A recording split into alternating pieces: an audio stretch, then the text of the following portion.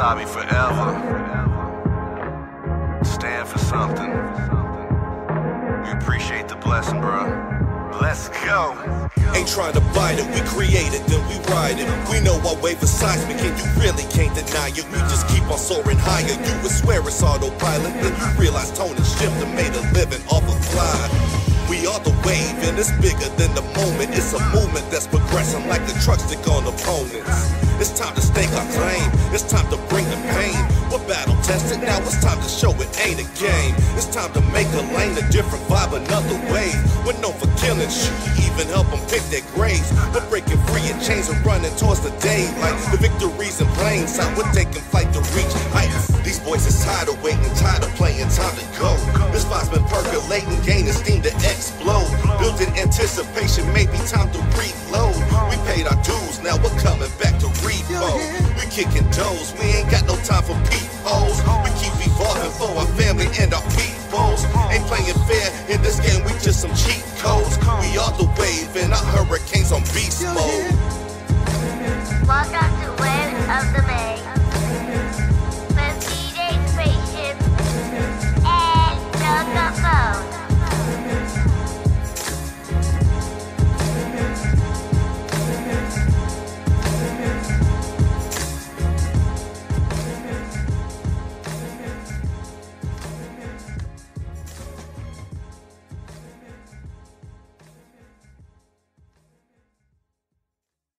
What is going on, world? It's your boy Tone Capone, holding it down, Waves of the Bay, Tampa, Florida. You know how we get down, man. I got episode 11 of the podcast about to kick off here, and I'm excited, man. We got family sitting on the Zoom on the video chat away from me right now, which I haven't seen them in a little bit. And this dude's been doing some work, and I'm excited about it. He sent me over some work that's about to drop. I'm excited about that. It's March 9th when we're recording this. You know, I record in advance about a couple weeks. So shout out to Biggie. You know what it is. One of the greatest rappers alive, or one of the greatest rappers ever, passed away today. You know, so rest in peace, Biggie. And then, this is going to be dropping March 23rd, a couple days before my birthday. So happy birthday to myself by the time y'all get to see this, man. But for real, this Waves of the Bay, episode 11. Tone Capone checking in. Shout out DJ Spaceship. Y'all can catch all the archives, whatever podcast platform you use. And I got the homie. I got the hip-hop artist, entrepreneur, creative, Dabron Kain on tonight's Waves of the Bay, man. So welcome to the party, Dabron. What it is. Good to see you, man. How you living? I can't complain, man. Just being busy, productive, like trying to exercise my creative juices this year, I'd say, for the most part. Like just really learning, getting my hands on everything and trying to learn a lot. Bet. And that's the thing about you, man. You always soaking in knowledge, and as long as I've known you. So I've actually known this cat right here for this 2022 right now. Shit. Probably about 8-9 years now. Like yeah, it's about 9. Crazy, like 2012, man. 13. Yeah. Crazy, man.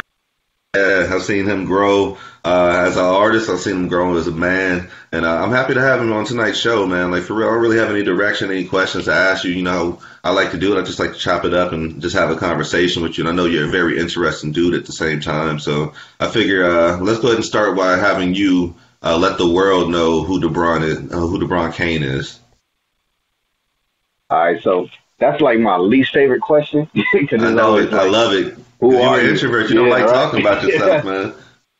Yeah, it's like, who are you? Well, let me, in simple Who the terms, hell on is this Dabron Kain. Exactly. Why the fuck y'all should give a fuck about Dabron Kain? Right, Dabron Kain. What?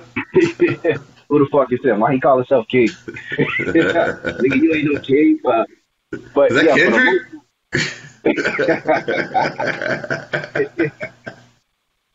But yeah, man, I'm a creative, hip-hop artist, songwriter. I like to say that because like I don't like to limit myself. Entrepreneur, father, husband, all that. Like Dabron Kain in general is just somebody who, like, I like looking at the world through a wide lens and just always different perspectives and just taking shit in. But that's all I can pretty much say who I am. I mean, I think my music speaks for itself of learning who I am, and people around me know. But shit, that's all I can really give you if I had to put it in words. Oh man. Man, I'm gonna tell you right now, we about to have some fun with this interview here because I'm just gonna play off of you. So when you say the music tells people about you, what's the message it gives them? I mean, that it can be diverse as hell. So like, it depends on which Dabron Kain you give. You talking about raising the glass ceiling, and you talking about pushing past boundaries. Like you talking about coming from like poverty and low income like household, like just the lower parts of your city, and still finding a way to just like bounce back. You talking about shit. Man, that's it's a lot, man. Like if you want to get into trial and error, you talking about a person who take diversity, a person who take adversity. That's what I'm looking for. I think it's that diversity. You looking for a person who take adversity. And, yeah, you take adversity and flip it on its head. And like for the most part, I'm just always somebody who the message I like to put out is no matter how low you get, no matter how hard certain obstacles to get, you always just have to continue to push because you never know when your day comes. You never know when certain opportunities arise. You just got to work with the best of your situation. Word. Now I know you've had some dark times in the past. So how did you actually adopt that mindset and actually, stay convicted with it?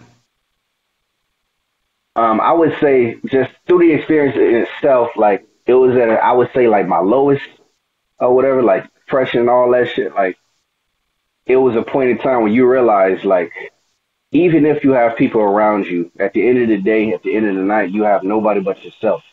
And so with that fact alone, that you only have yourself, it's kind of like, all right, it don't matter how many people I lose or gain to this day.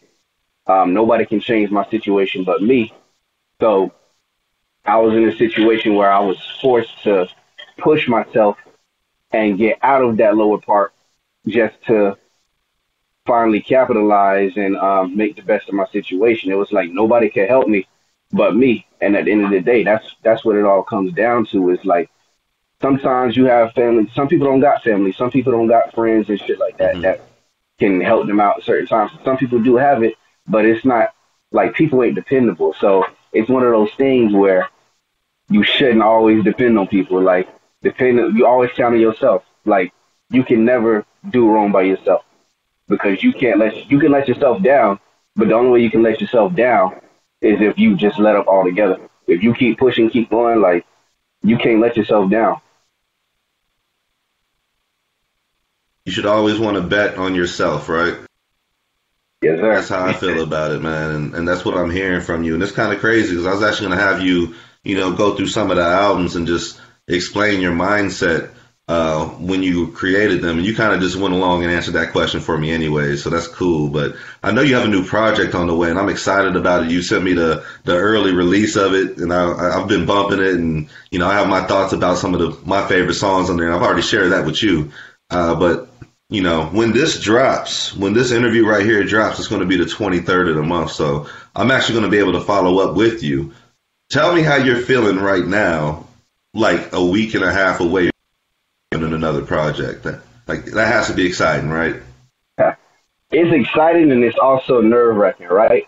So you are an artist yourself. Like, we ain't going to get away from that. Tone Capone retired, man. Artist retired. Always. Retired for now. But Tone Capone, you're an artist, so you know exactly what it is.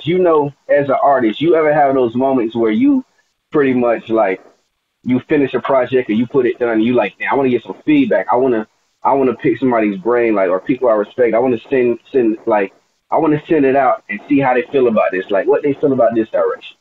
And then you send something to somebody and then you go back and listen to it, be like, damn, how does shit sound to them? You try to picture in your head how they hear it. So that's all I've been doing, like, just this past, like, the project's been done for, like, I'd say, at this time now, probably at least 3 weeks now, like, completely done.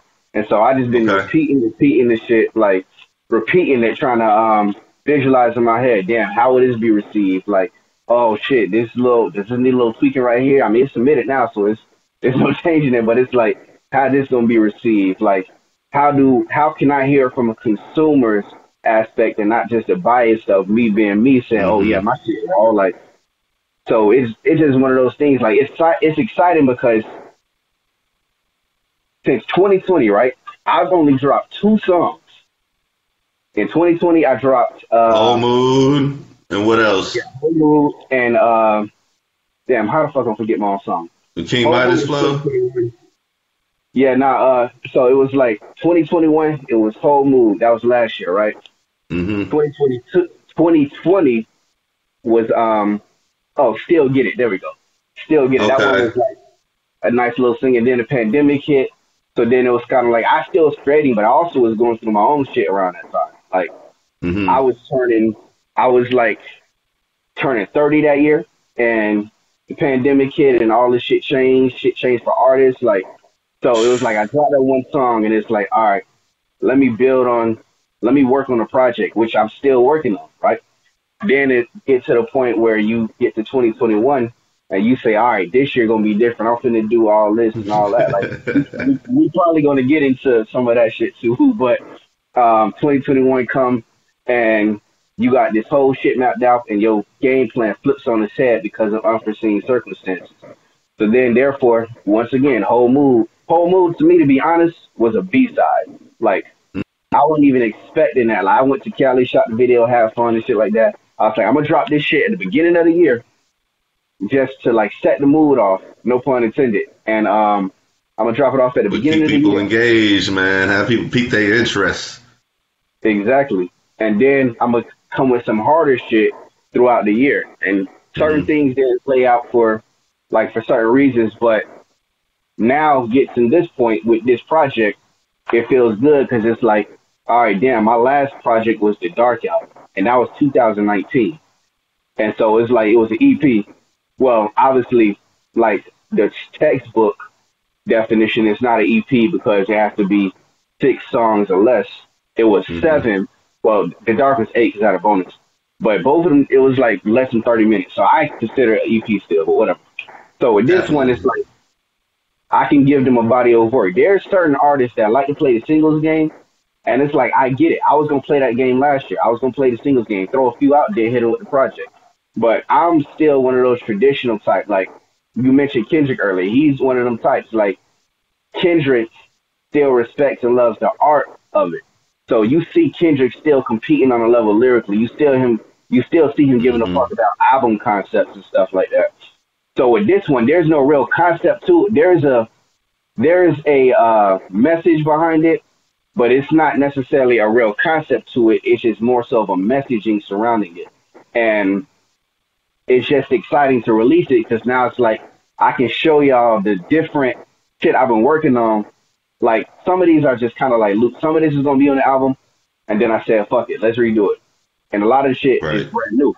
So it's like, all right, I can show you what I'm working on, and I can, like, put some stuff that's not going to make the project on this thing. And for me, it's like, all right, mixtapes don't exist no more because of streaming. Like, you seeing certain people, they trying to put their mixtapes on streaming. For me, this is my, without it being like a mixtape, this is my version of like Wayne Dedication or The Drought Is Over, all that, without the industry beats and shit. Or maybe like my Friday Night Lights, like Cole, the warm up. Like, this is my version of that because it's like, I'll go back to the Wayne one. Like, he has Dedication 1, Dedication 2, Dedication 3. Like, it keeps going. Like, with this gives me opportunity now while I'm working on the album.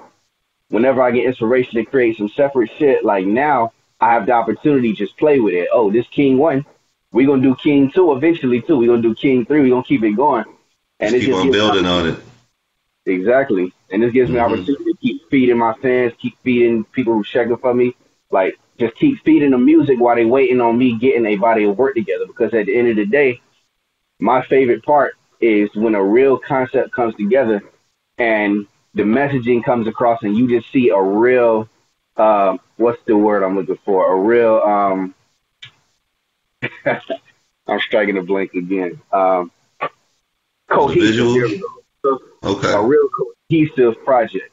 And so I'm currently working on my cohesive bit, but this right here for me is just another way to release something creative, something diverse, and touch on all of my sides of my fan base and maybe reach some new fan bases. Mm-hmm. And, just give, instead of feeding y'all one song, I'm making up for feeding y'all 2 songs in 2 years. Like, I love making music. I love putting music out. But at the same time, like, you have to, I like putting out I like bodies of work. That's my gameplay at the end of the day. It's funny you should say that because just like I mentioned Kendrick, like I feel like if Kendrick was going to drop on the same day as, let's say, like Jay, Cole, Drake, like the first person I'm going to listen to is Kendrick, probably 9 out of 10 times, because he always puts some type of a strong project, just like you said, a cohesive project together, and it's like I want to see what and the creativity he's about to come with. Plus, he doesn't drop all the time either, so when Kendrick drops, it's like, yo, I need to pay attention to this, man. But yeah, and that's pretty much how I feel about you, man. Like with all the older, like trial and error. Matter of fact, let's do it like this, man. I know there's a lot of people out here waiting for new music from you. So what do you have as a word to the fans out there? That's a word to the fans. I would say the wait is over. That's the first message here, right? The wait is over. I will say apologize to people that was checking for me that was waiting. I said it's coming, and then it didn't come like it was supposed to. So deadlines is a motherfucker. Paperwork is a motherfucker. So I would say apologize for the wait, but I'm gonna make it up to y'all because I'm gonna keep delivering. Like I'm gonna keep delivering. I'm gonna keep dropping. I'm not gonna oversaturate it, but I'm gonna give y'all enough where it's like it don't feel like he left a long time and all that, because even me as a independent, like upcoming artist, like I'm still up and coming or whatever, like me being an upcoming independent artist, it's the attention span these days is real short. Like that shit it's a microwave era. Out of sight, out of mind. Exactly, out of sight, out of mind, and people forget. And I honestly feel like a lot of people have forgot. Out of sight, out of mind, and it's not necessarily like there's people who haven't forgotten that's waiting, but then there's the new ones who maybe just caught on. Maybe you just caught on with the Dark album or Whole Mood or Still Get It, and you like what's coming next, and then it don't come fast enough, and they move on to the next shit. We saying albums, like how many like dope ass projects dropped last year before this new year came? Too many. But at the same time, you saying it just go like this, just go. Barely any of that shit is living. Even some of the big artists like CLB, I don't see as many people talking about it. Not saying that his shit still ain't streaming crazy because it's Drake, it's gonna stream, but you don't see people talk about it like that. Right. Like it's a bunch of fucking projects that come and it's just gone. So in this microwave era where projects come and go, like me being somebody who's gonna come up still trying to grasp a habitual super fan base, I can't take breaks like Kendrick or like Cole or wait in between time. I have to keep striking while the iron is hot. And sometimes you may pick up people along the way who's patient enough to wait, but attention span is everything, and you want to keep feeding the people so they out of sight, like you said, out of sight, out of mind. But once you come back, you make them remember though. So that's my next. You got to flex on their ass, man. You got to stunt, man. That's the reason why that's why they call you king. You know what I'm saying? Like you gotta do king things if you call yourself king.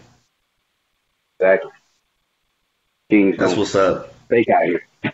Yo, this is the Waves of the Day podcast, episode 11, Isaiah Thomas episode. I got Dabron Kain right here, holding it down, St. Pete, Florida, hip-hop artist, creative individual right here, man. I see you creating your own merchandise. I actually Googled you not too long ago, and all the Dabron Kain merch, the hats, all that stuff popped up, and I was like, yeah, that's what's up, man. That's what's up. So let's talk about the music business now. I know you've ran into some unforeseen circumstances, as you mentioned earlier. Without going too far into detail about that, I want to know, like, how did that impact your outlook as an artist? Man, so when I tell you, 2021 was a big, like, blow, big lessons for me, like, for many different reasons. And I'll go into a little detail, but not too much. There's still some shit that I still want to say and I can't. I can. Don't get me caught up on no NDA type shit. Yeah, no. Well, that's the thing. There's no NDAs with this certain situation, but I'm gonna keep it cool. I'm gonna be classy about it. There's many times I've wanted to drop names and shit like that, but let's just put it this way. So 2021, it was like, it started off very well because I not only signed a distribution deal with Stash House, then signing that deal that I was approached with, I also ended up signing a management contract with somebody that I thought I trusted for a few years now. And without going into too much detail, I did read the contract, but it was very basic. But what I did learn was you should always have an attorney. Like, no matter how much you trust the person, you have an attorney read it from top to bottom, because it's not necessarily that the contract was bad in the sense that I was getting fucked. It was more so of, like, the wording on it. The shit that it didn't say can harm you just as much as the shit that it does say. And so it was just funny wording on it. Some of it couldn't hold up because Florida laws and shit, and I'm glad I, like, do my research. And so it's one of those things where it's like, I seen the intent behind what you did, but the irony was, like, so basically, just to put it out there, I signed a management contract with somebody who can't be trusted, but I trusted him for a couple of years, and the red flags was there. Certain people warned me about this individual prior to, but I was like, maybe everybody got a different story. I always try to see the best in everybody and give a benefit of the doubt. But there's always miscommunication, there's misunderstandings, whatever. So fast forward, I get in a contract with this person, and somebody else I know who's also under contract with this person is getting fucked over from a different perspective, monetarily. And so that news got back to me, and I didn't jump on it like, hey, you doing so-and-so. I asked certain questions. I know how to dance around something I know how to get the answers out of you without asking what I want to know. And it was certain things that I found out with that situation. So I had an attorney involved and all that, and luckily, like, the shit lasted till about September of last year, and I finally got out of the shit. Either way, it was going to happen. Like, and luckily, it was a 1-year contract. It had funny wording though to extend past that, but luckily, let's just say my attorney like definitely hooked me up, and so I learned, like, all right, no matter what it is, no matter the situation, like, I know to have the attorney look over it, but even if I trust somebody, even if it seems like a 1-2 page simple ass contract, you want to read it top to bottom and still have it double checked by somebody, because there's legal terms that matter. And for me, what I learned is, like, the business doesn't fucking love you. No matter what it is, there's vultures everywhere. Like, that's the biggest lesson. Yeah, like, I've had lessons before where I learned, like, people are predatory on artists, but this was the biggest lesson because it could have been uglier than what it was. And it basically set me back for the whole year. I still could have did what I wanted to, but for the sake of contractual things, me being under contract, and certain just certain things that I wanted to do too much. I was like, I'm not going to drop music, because at the end of the day, this needs to be solved before I continue to put more out there for someone to take advantage or profit off of me. And I don't want to really investing in yourself, and they're getting the profits out of it. And it's one of the things. It wasn't like the percentage wasn't crazy. I actually got a good percentage, but it was a principle of, I don't want to give you none of my fucking money if you are actually trying to take from me, or if you're trying to set yourself up from taking from me. I protected myself enough in the situation where nothing was taken from me, but it could have went left if I did not know, because that's another off-air conversation we'll have. But all right. Other than that, yeah, it was, I'll just say a lot of chess moves was played, and I'm glad I love playing chess. Like, a lot of chess moves was played, and point blank period, biggest lesson 2021, the business doesn't love you. There's vultures everywhere, no matter how close or cool you think you with somebody. Like, it's okay to double check that side too, to look like, say, all right, we cool, but personal is personal, business is business. And also, a lot of people use the cop out business is business, or it's just business, but there's a such thing as good business and bad business. Just because business, legit business, you know what I'm saying? Professional business. I like that, legit business. There's a difference. So, like, you can say it's just business, but that's not a pass. That's not the green light to do bad business or try to fuck somebody over or try to be predatory. Like, business is business, but there's still principles to it, where it's like, if you want to continue to do business with other people and keep a clean name, then you do good business. You don't do bad business, and you do legit business. Glad you said that, because that's one of the main things about it, was it wasn't legit business. It was a lot of shady, shady, janky, name drop, like, it's a lot of different things. And I would just say, like, it did waste a year of my career, I would say, but it prepared me, because I'm glad I was now on a bigger scale, a bigger contract and all that, like, because in that situation, it could be ugly for me. So now I no longer have management. I still have my distribution deal, and that's fine. But I'm glad now it's like, find the right manager. Somebody, I think there was a post, matter of fact, I can't remember who posted it, but I remember you was commenting on it, and you was talking with Hometown. I think it wasn't Hometown that posted it, I don't think, but that's who we was talking with at the moment. I know exactly what you're talking about. Yeah, and I was reading y'all comments, and I was like, man, it's so much I want to say, but I was like, I'm not going to say it, but y'all touched on a lot of important shit. Like, y'all both was making good points. He was making a point of, if you don't have to ask accolades and shit to be a good manager, and I see that point of view. And you said, but yeah, you do have to have some kind of equity or some kind of leverage to be a manager, and I see it both ways, because you need some credentials, man. Like, he sees it from the emotional aspect and somebody believing in you and pushing you and stuff like that. And I'm seeing it from the business side. Like, if I'm going to invest my money as an artist in you, you know, if I'm going to be paying you anything, if I'm going to trust you with my career in any ways, I need to see what else you have done. You know what I'm saying? Like, and that's a fact. But see, both can be true, right? Because the reason why I say I see it from both sides is because, like, he mentioned somebody, like, I pay attention. There's a lot of new acts, and then there's the scene has changed a lot, but I pay attention. He had mentioned Barely Legal, act that, like, I've met them before. I was in the studio before, and I've met them I didn't know who they were at the time, but the fact that how they move, you just kind of can tell that they have good management. And they're all young as fuck.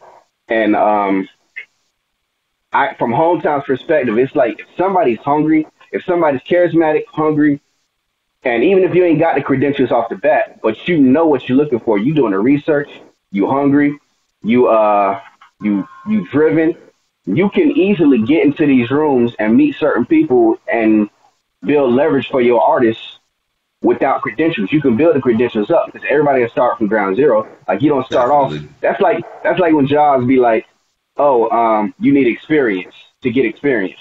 How the fuck are you get experience? You already know. They used to frustrate the fuck out of me. Yeah, so I see an aspect from him, but from your end, I see it as well, because it's like, if you get a manager, you want somebody who can do shit, like somebody who know people, somebody who's not going to do some basic shit. I said on the Dark Album, and it's funny how that shit ended up coming into fruition, or it stayed true to this day. I said, the game's to be sold, not to be told. Grab your wallets, but don't get finessed by someone trying to sell you common knowledge. And so pretty much with that line, it's like there's a lot of people who walk around with information that this artist may not know, the average artist may not know because they don't do their research, but it's common Googleable knowledge. Easily. And they sell that shit to people. And they take advantage of artists who don't Google this shit, who don't do their own research, and they sell it to you. Be like, yeah, I'll do a consultation for this amount. You could pay me to set your publishing and all this shit up. You can have, and it's like, bruh, you can do that shit yourself without paying anybody to do it. You can find this information for yourself, but sometimes there's people who take advantage of artists and they present it to you like the holy grail, like, oh yes, I have this forbidden knowledge that only I have, and it's like, nah, like I see a lot, I see a lot of that, bro. Like for me, like that was part of the game that was like discouraging, because just there's so many, they're out there, like it doesn't, like they can care less about your talent. You know what I'm saying? Like they just see a dollar sign on you and they're trying to capitalize on it and then kick you to the curb. And man, people don't understand that. Like I hear all the artists talking about they're going to move to Atlanta, whatever. I can dig it, man. Atlanta's the shit. But you're new in town and they're going to look at you as a damn dollar sign and they're going to get you for what you get. I mean, it's like, you got to understand it, man. Like people got to easily, man. And that's what the music industry has become because it's so accessible. Like, people always claiming that they're this, like the A&R hustle and all that shit, man. You know what I'm saying? Like I can call myself a manager right now, put you on Ignite the Night, put you on fucking the Cypher, and call myself a manager that way. It's like no, like you could have just, if you would have came out to the show and met me or H, you could have been on the show too. Like you don't have to get a manager for that. Like it frustrates me, dog. Like honestly, it does frustrate me. I see it all the time, man. But ideally, you want a blend of both of those characteristics, man. You want somebody with credentials that believes in you and that's passionate, and that's the way the way to go right there. Like that's what you're really looking for. But yeah, man, like, it's a dirty game, bro. That's the best I can say. It's a dirty game. I could have a green screen behind me right now, making it look like I'm in a yacht with my feet up, looking like I'm balling and shit, man. It's a dirty game, bro. Photoshop pictures and be like, oh yeah, I'm in Turks and Caicos right now, and like easily. I got a few on my friends list, man. I don't trust anything come out their mouth no more, dog. I done seen them on somebody else's plane fronting a couple 3 times. Like, nah, bro, they ain't you, bro. Exactly, and the thing with artists too is we got to stop having stars in our eyes. Like a lot of times. We get gas, we see certain promises, we be like, oh, this person doing that, and you get stars in your eyes, and you be like, damn, I need to link with this person so they can.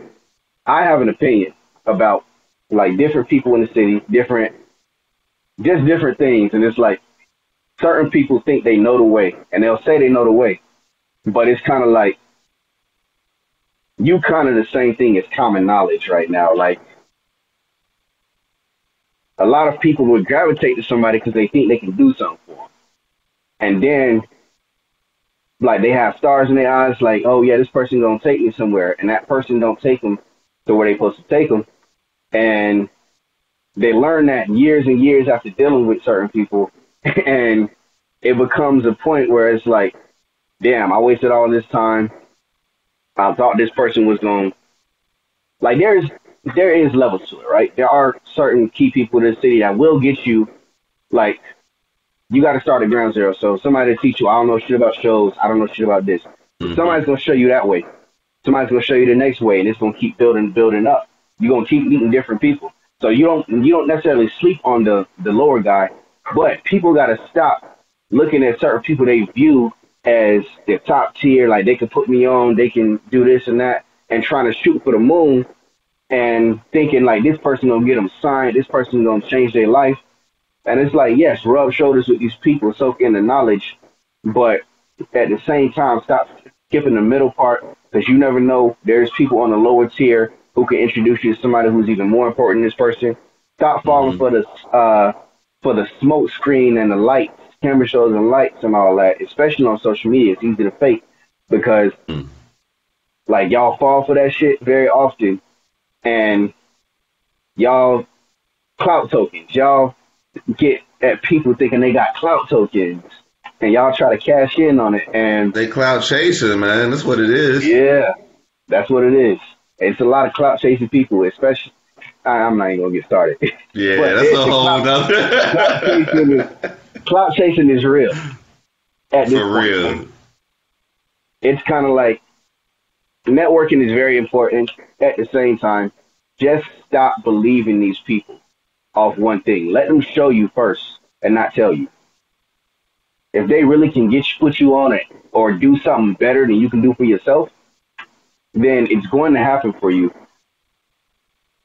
It's going to happen. They're not going to keep telling you and then nothing comes of it. Like they're eventually their actions got to materialize. I call it letting people hang themselves, man. Like, honestly, I'll give you a little bit of rope. You say you're going to do what you need to do. Cool. I'm not going to press you. But eventually, if you're not going to end up getting it done, you're going to end up hanging yourself. So that's yeah, that's what I call it right there, man. This is Waves of the Bay, the podcast, episode 11. I got Dabron Kain chatting it up with me, man. March 9th, rest in peace, Biggie. You know what I'm saying? Right before the drops. I'm excited about it. I got the early edit over here, man, and the songs I've heard, you sound very comfortable on. You know what I'm saying? Like, you sound like your delivery is all the way ironed out. You know, you sound like you're riding the beat just perfectly. Like, explain to me, like, the making, like, of that album. So, all right, this is where I can really get into the story behind it, right? Without getting into too much too, there's some certain parts. Uh-oh. Anyways, let's just put it I'm about this to way. edit Right? this shit out. Hold up. Yeah, no.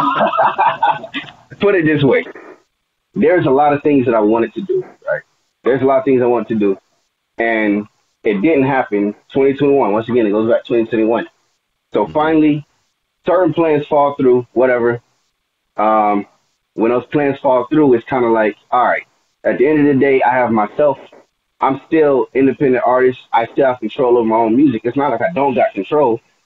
Like, I have complete control over my shit. But you just you get a benefit of the doubt with certain things. And so it's like one of those things where a lot of things fell through.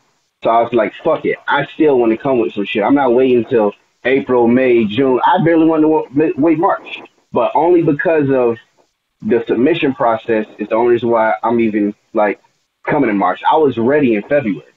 This project was, this project was done in February, but I have to stagger it out like 4 or 5 weeks, something like that. Okay. So when it comes down to it, was like the process of this project was like, all right, I have a few joints. It started off as I'm gonna drop 4 joints. I'm gonna do 4-song EP. I'm gonna call it a 4-pack. I had no name for it whatsoever. Nothing. No cover art, no concept. I'm just like, fuck it. 4 songs, 4-pack. What I'm gonna call it? Yeah, I'm gonna just give it to y'all. And then I was like, all right, you know what? Let's make 6. The EP can be 2 to 6 songs. So fuck it, let's do the full 6. And I had my engineer send me some beats, and I was like, oh shit, this is talking to me. So I was like, all right, fuck it, we gonna add this on here. We gonna add this. Some of these songs was ready, like Dwayne Johnson. I would say Dwayne Johnson, I had for a minute. I didn't know I know it wasn't going on the album, but I knew like it's gonna come out eventually. I don't know when. Let's throw it on a pack or something like that. So that was I had that one. Berg State of Mind. I put that one out, the unmastered. It wasn't mixed or mastered. I put it out on SoundCloud last year through the frustration of like the whole music shit. I put it on SoundCloud. I had to put it on streaming platforms, and it wasn't ain't right, man. Yeah, that one was supposed to go on the album. I may still do it. We'll see. But I said, fuck it, I got that one. Let's put that out. And then I had Dreams that was supposed to go on the album. It wasn't recorded, but I had it. Like, that's going on the album. That's like I have a track listing of The Gray Area, which is going to be the album. And I said, nah, you know what? Let's give them a preview of some shit. So I put that on there. Then my engineer sent me some beats. I found like 3 of them joints. And I was like, nah, I gotta do this shit now. So my process was like, fuck it. You the king of your own destiny. And I'm King Kane. That's my branding, so fuck it. I'm gonna make a brand-based mixtape or brand-based EP. Mm-hmm. So it's easy. King. Just keep the title simple. It's very a broad title. It could mean anything. It doesn't limit me to what my content gonna be. King. It's within my branding. Like I said, this is my dedication. This is my or my Carter. This is my Carter 1, 2, and 3. Just not a full EP, but yeah, this is my your music. Mm-hmm. My bad, it's me. Yeah, that's your music right there. Oh yeah, mood music. Yeah, exactly. So it's like exactly, yeah, mood music. So I'm like, fuck it. Like, let's go ahead, let's get thick, strong ass songs that touch many different areas. And shit, King, this is my brand. I'm the king of my destiny. I drop when I want to drop. Fuck it, I'm the king. Like, let's go. Branding, the branding is straight. The growth, I can do whatever I want to with it. So my thought process was like, I want to give y'all something diversified. I don't want to limit myself to, I can give you the bars and shit. I can give you the female joints. I think I really got into the female joints. Like, I think it's half and half. For sure. But it sounds good, though. Yeah. And ironically, the 3 female songs on it kind of go into each other like a story. Like, if you really wanted to put it together, but like I said, I'm going to do half and half. I said, I got 3 female joints. Let me have 3, like, in the middle, like, rapping joints and kind of turn up, like, type shit. So I said, yeah, half and half. Let me half and half this shit. Something for the females, something for the niggas. And, everybody gonna like some shit off of it. Like, people gonna gravitate towards some shit. So let's see what happens. Because at the end of the day, when I drop this one, and I'm very confident in it. Like, I can't wait to see what the feedback is gonna be. But at the end of the day, if somebody feel like something is missing off of it, I can always come back with King 2 and give you what you've been missing until the album comes out. All right. I like that right there, man. I'm talking to Dabron Kain. We're talking about this new project, King, about to drop here. Talking about the long wait for music. I want to know about your beat selection process, man, because you're telling me about, having engineers send you all these beats and stuff. Something tells me you are hard to send a beat to, man. Yeah, I tell you right now, I'm picky as fuck. Like, I'm probably, I wouldn't be surprised if you've heard from other producers in the city or anybody who said, oh, I sent him beats and like he just didn't.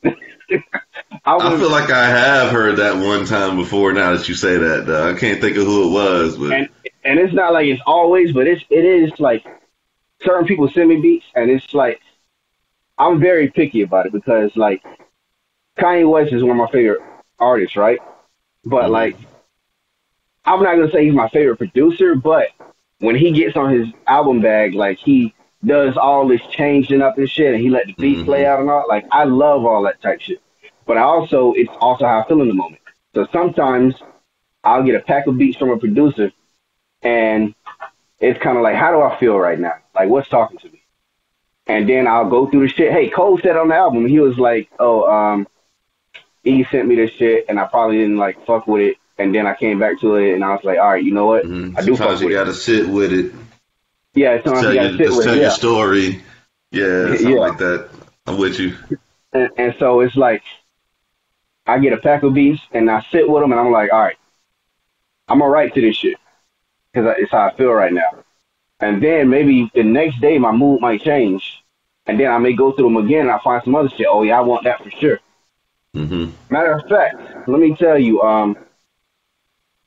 Dream on the project. I've had that beat since 2019, I believe. And I'm just shit. Now. Yeah, I had it since 2019. I always knew I wanted to write to that one and do something with it. But there's beats that I'm sitting on that I have shit too. But timing is everything. So my selection process is kind of like, does it fit with what I'm currently into right now? Does it fit my current mood? Does it fit the kind of content I'm trying to make?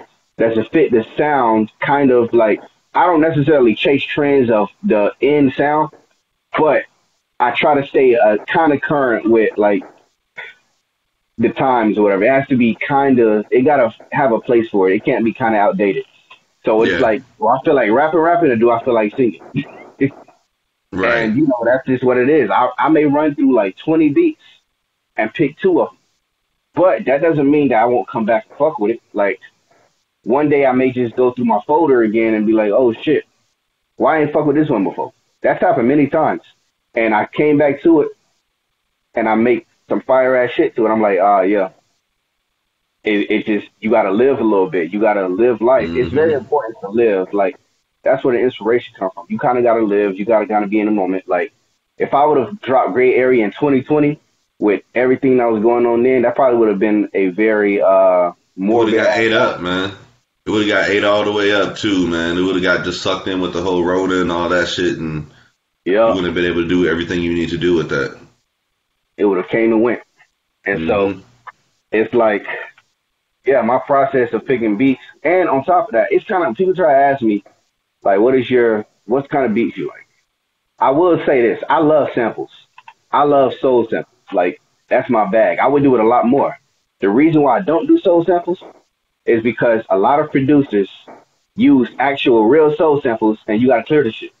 I've had a beat before where I actually did reach out. It was a Donna Summer sample, and they hit me and it was like, it's this much, but we got to get to the publisher and blah, blah, blah.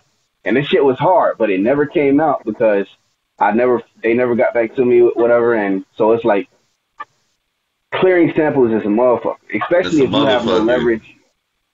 You have no leverage, or you don't know somebody, or you don't have the budget. Like, so now I'm kind of learning where, like on this project, there is fake samples that you create.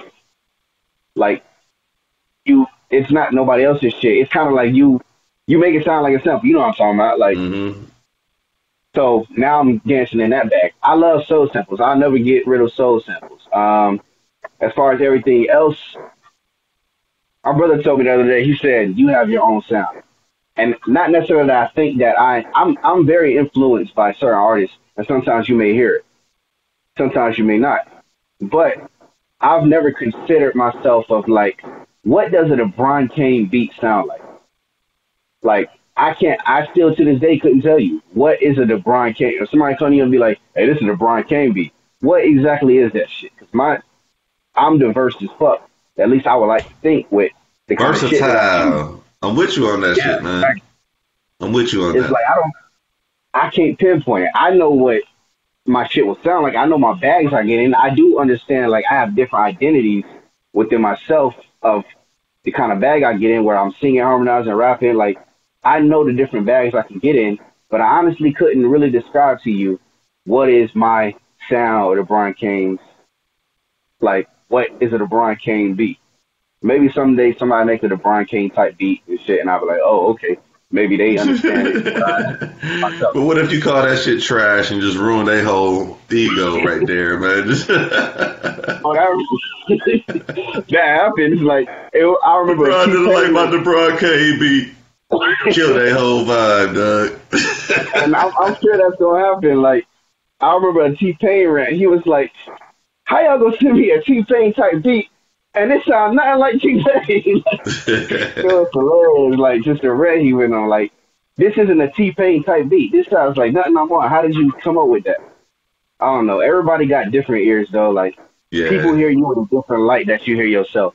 And we can't, fortunately, like, you don't decide that. As much as you want to say, I'm this and this, and I'm this kind of rapper, somebody else is going to peg you and name you something else that maybe you want to be or don't want to be. Sometimes you may feel like sometimes you may feel like people be over, let me say it the correct way. Sometimes you feel like people are gassing you up. Like, oh, you just saying that shit. Like, you really think it's that dope? You really think I'm up there with so-and-so? And then sometimes you feel like people be underrating you. And you be like, how the fuck you think this is not trash necessarily? Some people feel that way, but you like, how do you think this is overrated, or you don't think this sounds a certain way? Like, what? I go back to my old shit and I be like, y'all slept on this shit. Like, you don't know this line I just said? Like, that happens very often, but unfortunately, like we don't make that determination. We can make determination. I can tell you, I'm a lyricist. Um, I'm diverse. I have substance. I have this and that. And somebody else might be like, oh, nah, you ain't that lyrical, or you a commercial nigga, or like, oh, you too boom back. Like, you never know what somebody gonna say. Facts. Facts, man. I'm speaking with Dabron Kain, holding it down for St. Pete, episode 11 of Waves of the Beta podcast. I want to know, how has fatherhood changed you as an artist? That's a good question. To be truthful with you, I've never really like took the time to really think about that.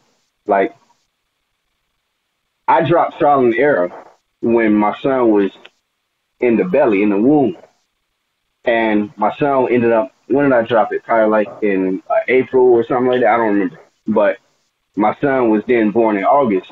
And then I had the music out, and that was probably some of the best. To this day, Trial and Error is my personal favorite project. Yeah. And that's the last full-length album that I dropped. That's the last one I dropped. I don't count The Light or The Dark because those are supposed to be EPs, and it's a part of like a trilogy and shit. But anyways,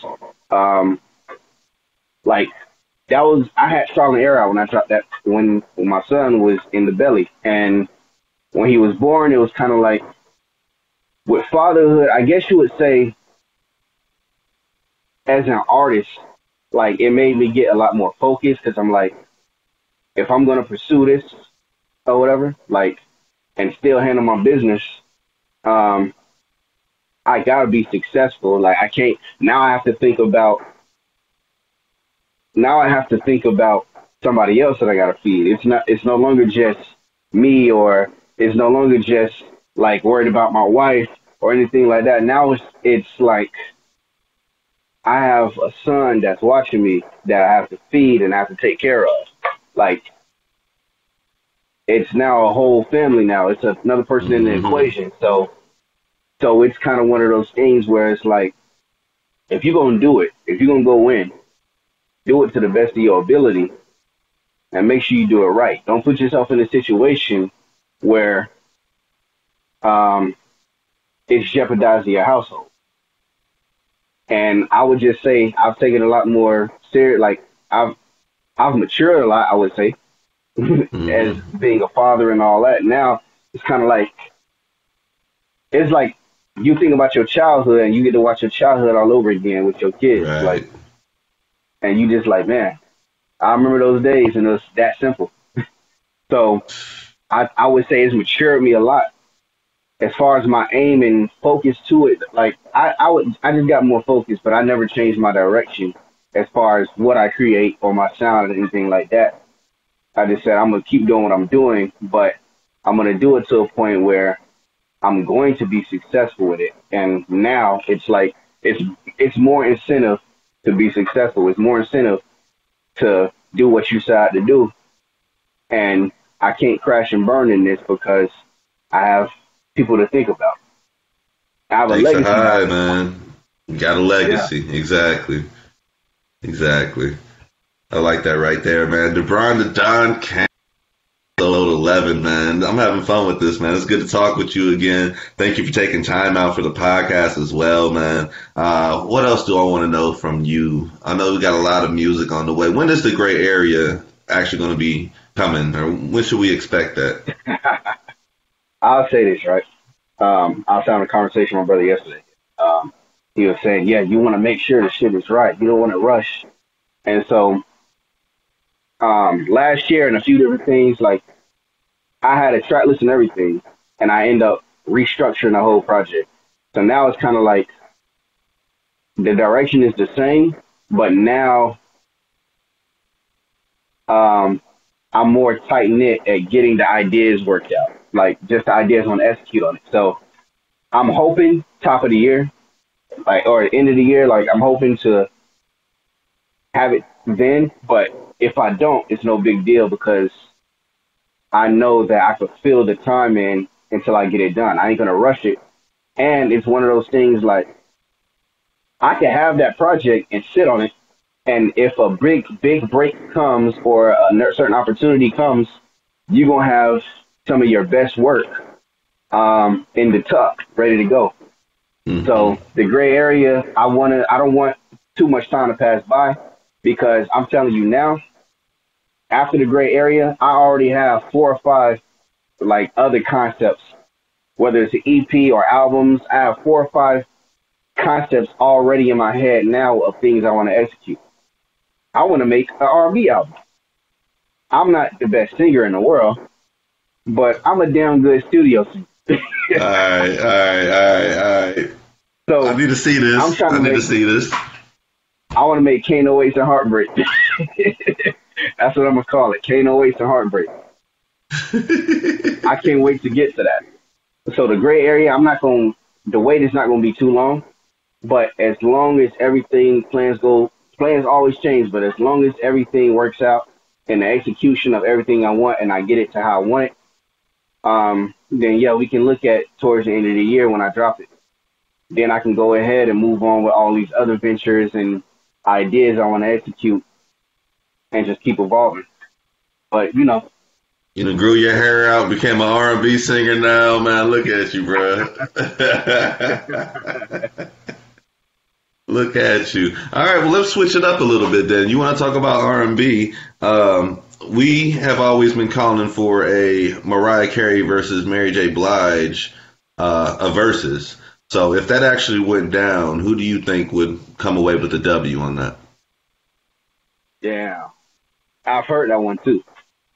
A lot of people say Mariah Carey and Whitney, but obviously that couldn't happen for obvious reasons. But a Mary J. and Mariah. I want to say Mary, I really do. But actually, no, you know what? Because when they do the verses, they do also the performance aspect. Like, we've seen people that we thought was going to win, and it went a different way because of the performance aspect.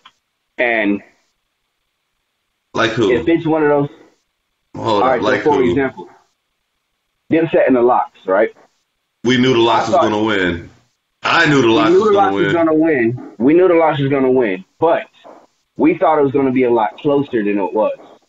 They kind of swept the floor with Dipset, in my opinion, based off performance alone. Who else? I'll give that to you.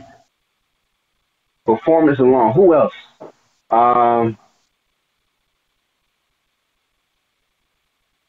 The 2 Chainz and Ross one, but I mean that was unbalanced anyways. Ross is one of the GOATs, man. Exactly. Ross is a legend.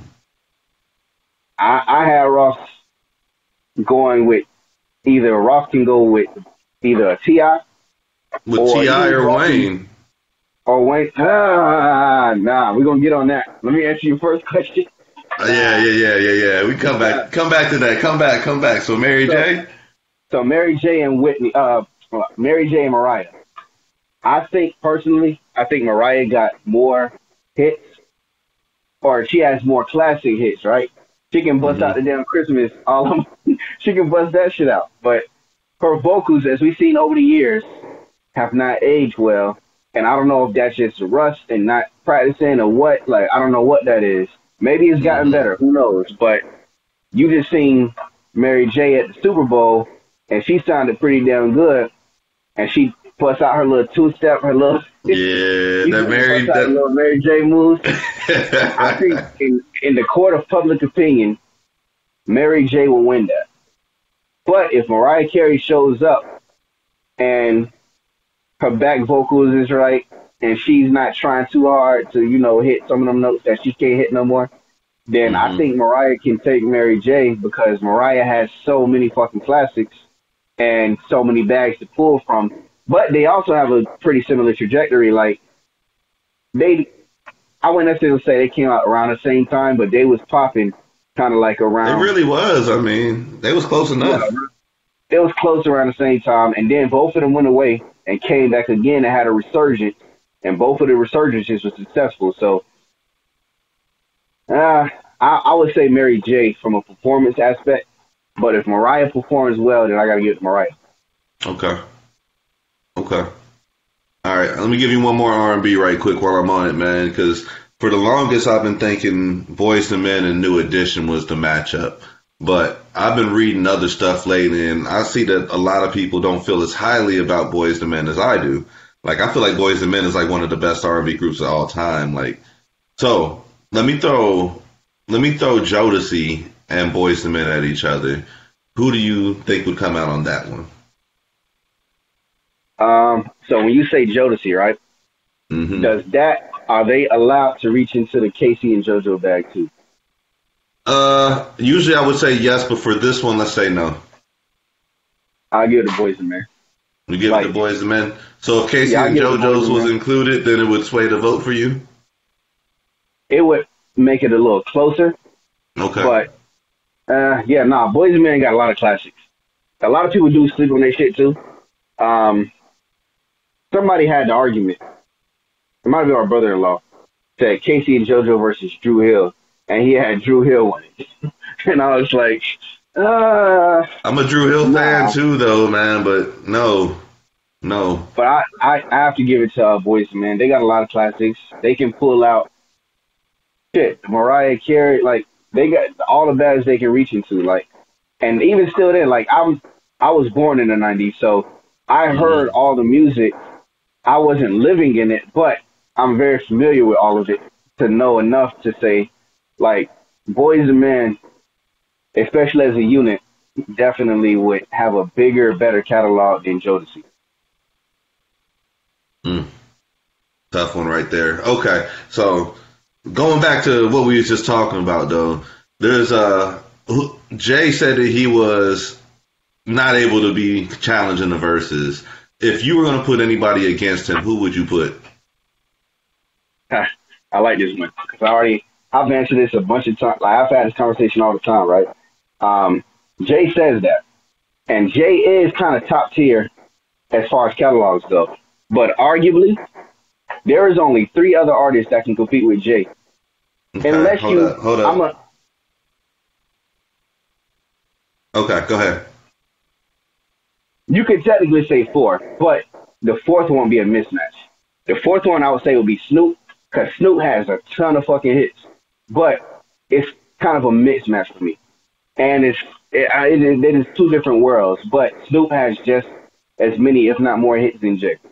Anyway, but if we talking about, if we talking about though from a catalog-based thing, like albums, all that shit, I say the only 3 people that can compete with Jay, and it'll be a close battle, and it changes on levels. I would say number 1, his best challenger is Kanye, and in my opinion, Kanye takes that. He might very well. And a lot of people don't think so. Kanye's catalog, like Jay got classics, but Kanye's fucking catalog goes toe to toe. He got that stuff that you ain't know that he was involved with. Like, that's the shit with Kanye, man. Like, who hit you with some shit that you wrote for Carrie Hilson or some shit and blow your whole fucking project up? Like, and his features too. People don't talk about Ye's features. Right. Like, that boy got some. If he busts out the Pharrell number 1 feature, like, bruh, the Dilated People's, like. So next on my list is Drake. Okay. Yep. Drake is another close one. Drake got a lot of fucking hits. He got a lot of number ones. He got a lot of number ones. Exactly. Right. Jay don't got a lot of number ones that people think people think that he don't have the amount of number ones that people think he has. He just has a classic catalog from a hip hop. He got them hood shit. He got them hood classics is what that shit is. We all came up in that shit. Like, yeah. It's the B-sides and shit that people gonna get gassed over. There's not a lot of artists who have B-sides that you're like, oh shit, Jay got a lot of B-sides. It wasn't a hit, but that shit resonates still to this day. But Drake has a lot of hits in pop culture and just in culture in general. He got a lot of hits. The females, for one, is on Drake's side. Drake has a lot of fucking hits. But he does have a few things that will hinder him because, to me, he has some classics. People argue he don't got classic albums. I think he got at least 2. I say Take Care and what's the other one? If you count it So Far Gone as an album, I think that's a classic. That's that shit. And honestly, nothing. If the reading is too late, it's a classic.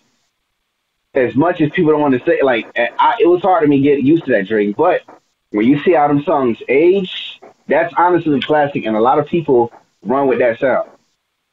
Then my third person is Wayne, obviously, Okay. obvious reasons. But there's a caveat to that, right? Wayne's catalog is good, except if you say he can't do none of his mixtape joints, Wayne does not compete and stand a chance. If Wayne can pull out all his mixtape joints, it's going to be a long day. Because Wayne does have good albums. But if you look at his catalog, his balance between classic albums or good albums compared to like legendary mixtapes, that's kind of his legacy. It's like his mixtapes is a big portion of his legacy. Definitely. That's the only thing that's keeping the contendership. So honestly, I think it could be a toss-up between those four. I personally would like to see Drake and Kanye, or I would like to see Drake and Wayne. But number one for Jay, I wouldn't mind seeing number one on the list, Drake and Kanye. And I give it to Kanye. I'm a little disappointed in you, bro. I'm not even gonna lie to you, man. Like, how can you not even mention your son's name, bro? Like, how are we leaving this man out? How are we leaving Nas out, yo? You said that. All right. So you just let Nas down, Dabron. I know, I let Nas down.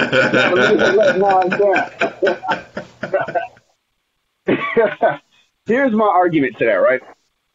As much as I love and respect Nas, I think as a lyricist, he can go toe-to-toe with Jay.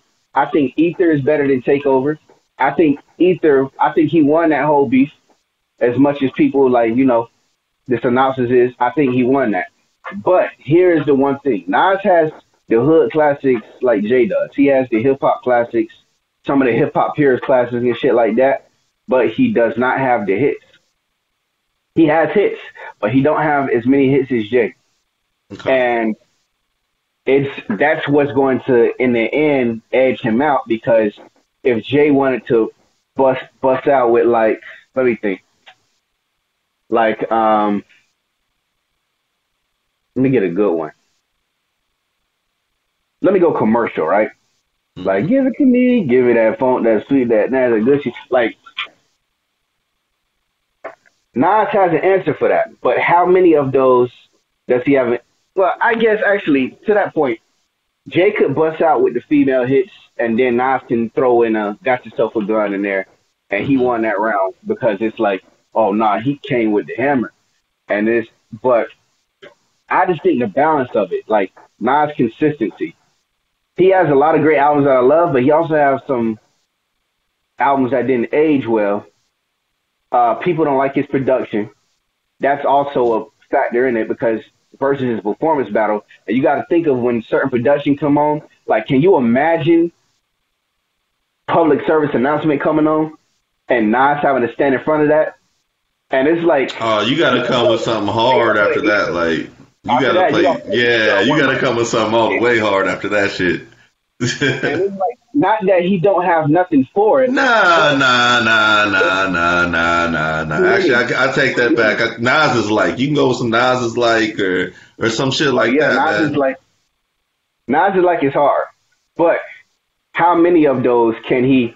Because in my opinion, if you do a battle, if you do a versus that consists of Nas, Jay, Drake, Wayne, or Kanye, anybody I named, even a Rick Ross, like you said. Even a T.I. People don't talk about T.I. very often. They sleeping on. I think T.I. and Ross is the perfect matchup. Both of them got phenomenal. Like, to me, there's a tier. No, let me give my first point. If you do a versus with any of those artists, it cannot be 20 songs. You got to do fucking 40. You got to do 30 to 40 songs and a part 1 and part 2, because that's a lot of fucking records, bro. And just limit it to 20. It can be anybody's ball game, because if Drake, let's say Jay has a very shitty selection compared to Nas can have a very good day. Or Wayne or Drake or Kanye can have a very good day. Y'all got to do more than 40. But to me, there's tiers, right? And people don't talk about Eminem, but I'll get on that separate. Like, Eminem has a good catalog, but this day and age, it's not going to age well to the versus audience. Like, some people are going to be like, oh, this shit cool. You know the whole Eminem shit. Yeah. But Eminem does have the hit records. But I would say there's tiers as far as artists. right now, the first tier, you have the Drake, the Kendrick, the Cole. Well, I'm going to exclude them, actually, because, I'm not going to exclude. You have them, the top tier, Drake, Kendrick, Cole, Kanye, Jay. Like, those are the elite artists, the Waynes, the very top tier elite artists as far as catalog and rapping ability. I think the tier under that is people who can really rap on that same level, always use some classic shit, and have a good catalog. And to me, that's Ludacris, that's T.I., that's Rick Ross. These are people who got catalogs that's unmatched to a lot of different people. I throw Game in there. A lot of people be talking about Game, like, be sleeping on Game. Game has a pretty fucking good catalog. I don't care anything you got to say. Like, he got a fucking good catalog. There's tiers to that. I think on that second tier, you have those kind of artists where they don't get the respect or the acclaim as like the a commercial shine. Yeah, they sold a lot of records. Don't get me wrong, but they fall. They have phenomenal. Rick Ross has one of the most perfect. I ain't gonna say perfect because it's not perfect, but he has one of the best ears in the game. He has one of the best ears in the game, and he has one of the most slept on catalogs. Like, if you go through his catalogs, there's a few in there you can get rid of. But if you really want to condense his shit up, his records, his songs, albums, like, he has some very cohesive shit. T.I. as well. T.I., like, if you just go from Urban Legend on to Paper Trail and... my favorite album, well, it used to be King. You know, now it's Paper Trail, I would say, but King, you know, boom. Right. Paper Trail is his perfect. Paper Trail is his best album to me. Yeah. King was King, and then he hit you with the T.I. versus T.I.P. Actually, I say King is better than T.I. versus T.I.P. And then he hit you with Paper Trail, and it was like, shit. Rick Ross is Teflon Don. His best album is Teflon Don. But they fall under that tier. You can throw T.I. or Rick Ross in an arena with a Drake and Wayne, and it'll be like a Jay-Z and all that, and it'll be one of those battles where they like, oh, this shit gonna be out in round one. And then next thing you know, you gonna see him going bar for bar with him. You know the outcome, like Jay or whoever is gonna win. But T.I., Rick Ross, Ludacris, I'm probably missing some other people, like, they're in that second tier of elite catalogs that you just not, like, you ain't gonna, you sleeping on them if you think them niggas ain't gonna come with it. That's how I feel about that situation. Damn it, man. I wish I had more time to speak with you, bro, but that's about all the time I have tonight for the podcast, episode 11. I got Dabron Kain here. Bro, I want you to go ahead and drop your social media information so the people out there can follow you. All right, so you can follow me on IG, Dabron_Kain, DABRON _KAIN. I also made a second IG. That's King Kane, KXNGKAIN. Same thing, Facebook, Dabron Kain. Follow me on all, like, Spotify, Apple Music, title, Dabron Kain. Twitter, Dabron Kain, no underscore, Dabron Kain together. You can follow me on TikTok, Dabron_Kain. But I'm active on it, but not as active. I'm gonna probably get a lot more active now. But, like, I do a little bit of TikTok. You can follow me on that. But yeah, just basically, my website, DabronKmusic.com. You follow me, if you check out my website, you'll find all my platforms on that shit. You can go down the rabbit hole, you find everything, you find my catalogs, all that. Like, DabronKmusic.com, Instagram, you can DM me, like, whatever it is. Oh, they're going to slide in the DMs on you. You can Google me. You Google my name, shit comes up. I co-signed that one. I actually did it. So yeah, that's where you can check me out, man. All platforms, streaming platforms, Twitter, IG. I'm most active on IG, and I'm trying to get more active on Twitter, but whatever. Like, follow me and we'll see. Right. Well, nah, man, honestly, thank you for taking time out to talk with me tonight, man. This episode 11 of the podcast. I haven't got to interview you in a long time, man. It was a Saturday night shutdown, I feel like, the last time we talked to you, and that's been over 2 years ago, so it's good to actually be able to chop it up with you, man. I can't wait to actually see you in person here soon. And yeah, man, keep on pushing. I can't wait to follow up with you and hear about the accolades this album is about to bring to you, man. So just keep on going with what you're doing, bro, for real. Definitely appreciate it. You definitely keep doing what you're doing. You and Spaceship, keep moving, keep building the legacy, keep putting on for the Bay, Waves of the Bay, all that, like Waves of the Bay podcast, Waves of the Bay on Saturday Night Shutdown. Like, keep going. Yeah, you see it, man. You see it, bro. You see it. I personally think y'all should get the shows back, but you know, it's what y'all. That's a whole nother discussion right there. I get it. We'll talk about it. Yeah. For sure, man. But yeah, the rest of the world out there, thank y'all for tuning in to Waves of the Bay, the podcast tonight. We'll catch y'all in a couple of weeks with the next show, the next artist. This is all Tampa Bay related right here, man. We're putting on for all the talented folks out there. And once again, thank you, Dabron Kain, for being my guest on episode 11 of Waves of the Bay. With that being said, y'all be easy. Peace. This Kino Sabi forever. Stand for something. We appreciate the blessing, bro. Let's go. Ain't trying to bite it, we create it, then we ride it. We know our wave is seismic and you really can't deny it. We just keep on soaring higher. You would swear it's autopilot, then you realize tone and shift and made a living off a fly. We are the wave and it's bigger than the moment. It's a movement that's progressing like the trucks stick on opponents. It's time to stake our claim. It's time to bring the pain. We're battle tested, now it's time to show it ain't a game. It's time to make a lane, a different vibe, another wave. We're known for killing, even help them pick their graves. We're breaking free in chains and running towards the day. Like the victories in plain sight, we're taking flight to reach heights. These boys is tired of waiting, tired of playing, time to go. This vibe's been percolating, gaining steam to explode. Building anticipation, maybe time to reload. We paid our dues, now we're coming back to repo. We kicking doors, we ain't got no time for peepholes. We keep evolving for our family and our peoples. Ain't playing fair in this game, we just some cheat codes. We are the wave and our hurricanes on beast mode. Welcome to Waves of the Bay.